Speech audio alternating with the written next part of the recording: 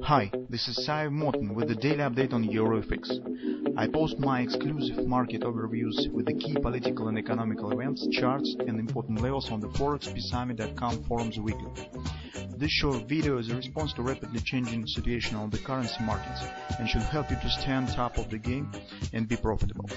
I suggest you to visit ForexPeaceArmy.com forum and read my analysis for the week before watching this daily video.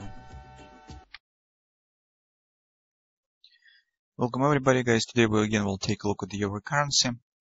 On Friday, guys, despite all our discussion that we have prepared on Friday, as you can see, any data release is always the challenge and is always the risk. Despite what we have said, despite all investors have expected the positive numbers on the non-farm payrolls release. Despite that, the non-farm payrolls release has a great correlation with the ADP that was rather positive. We've got the poor numbers, and that is the risk factor that nobody can predict.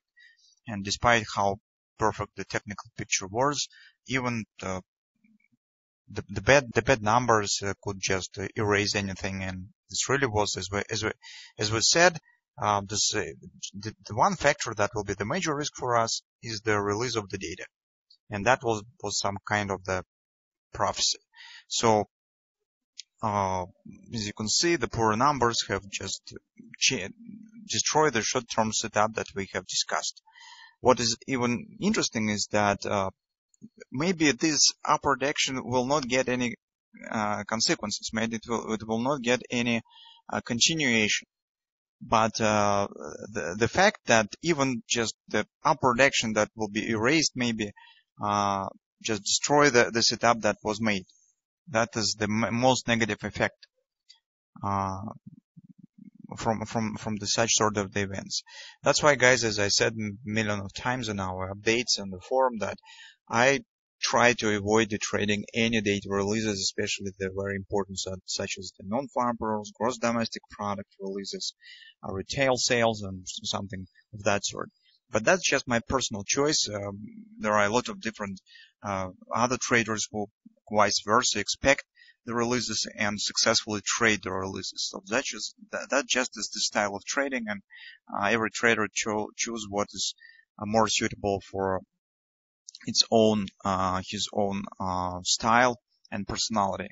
For me, the trading of the data is not stand in my trading plan. So I could keep the position through the data release with the necessity. For example, if I have the profitable position, I could hold it.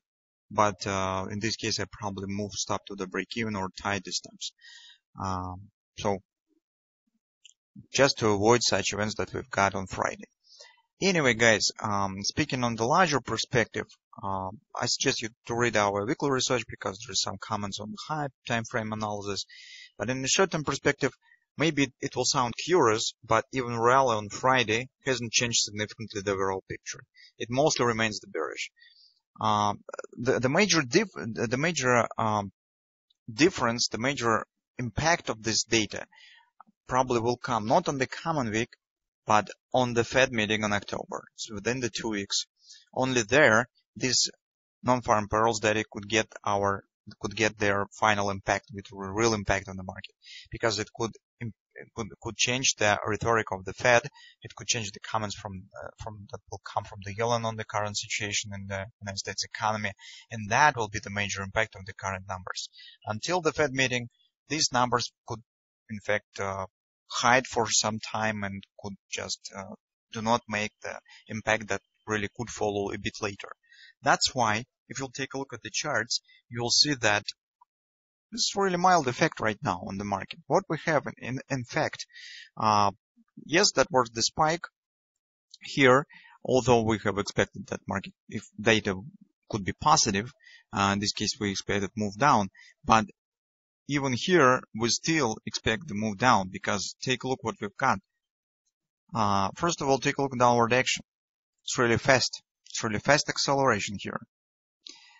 And take a look at the respawn here and here. That is not such sort of action. Hardly we could call it as upward continuation or establishment of the upward action right here, as like here.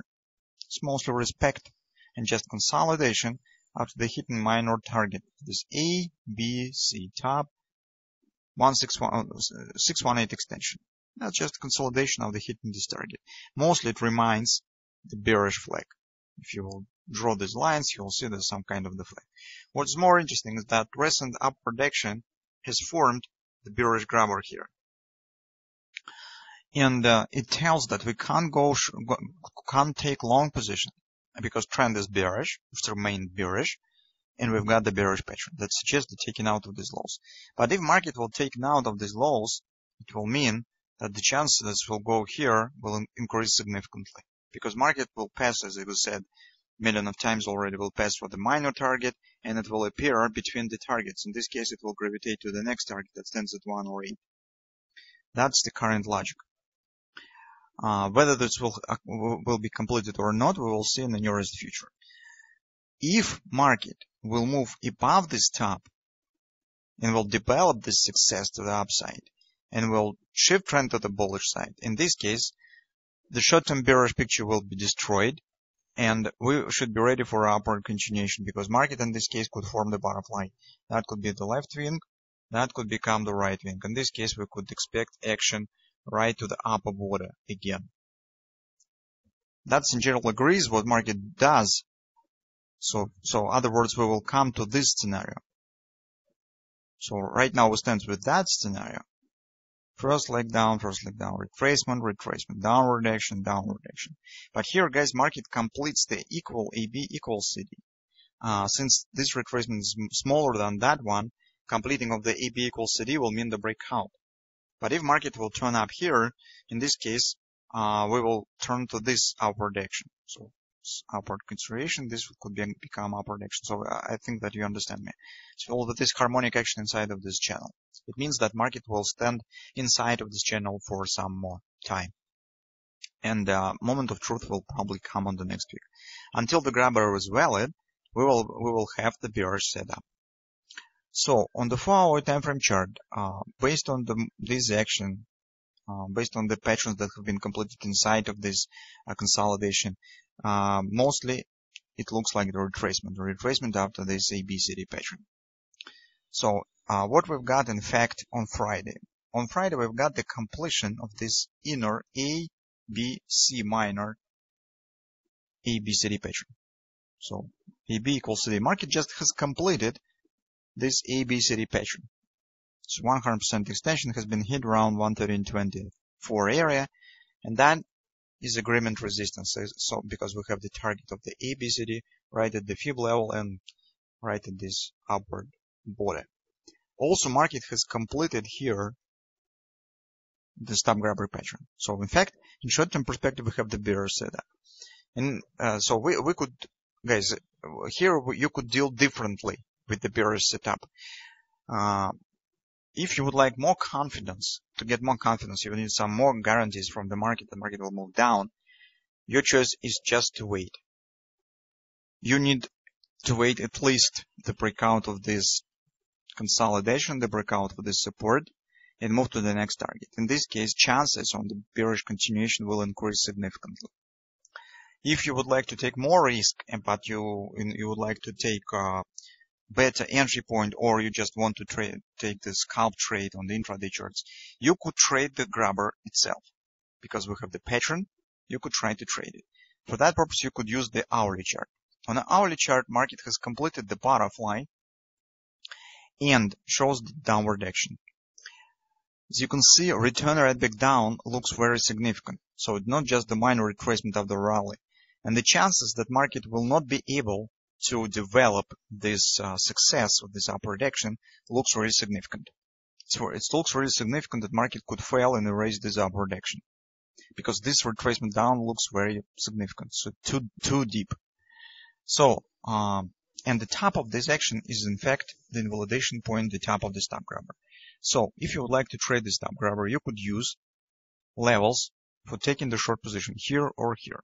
This level looks interesting because this is not just the fib level. You can see this will be the weekly pivot point here and the monthly October pivot point. So market, for example, if it will reach this area and fail to pass through it, this will be additional support of the bearish setup, because in this case it will show you that sentiment is bearish if market will test the pivots and move down. Stop anyway should be placed above the stop, because guys, we trade the stop grabber and the invalidation point of the stop grabber right here. Besides, if market will move above the stop, it will mean that daily trend will shift bullish, and that will destroy short-term bearish setup. That's why this is invalidation point. And only if market will pass through this stop, this will be the end for short-term bearish setup.